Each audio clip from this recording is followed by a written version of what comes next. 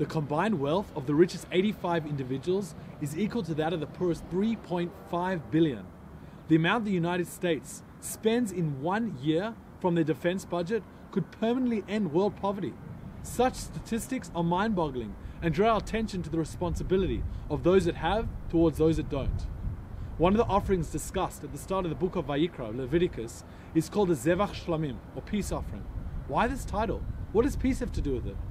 Perhaps because it was shared between God, the temple priest, and the person bringing the offering. Because it was a sacrifice based upon benevolence and sharing. Giving to others is the prerequisite to peace. Whether it's time or money, patience or connections, every single person has something that they can give to others. Let's appreciate the value of the peace offering by offering a piece of ourselves to those in need. And that's one thought. See you next week.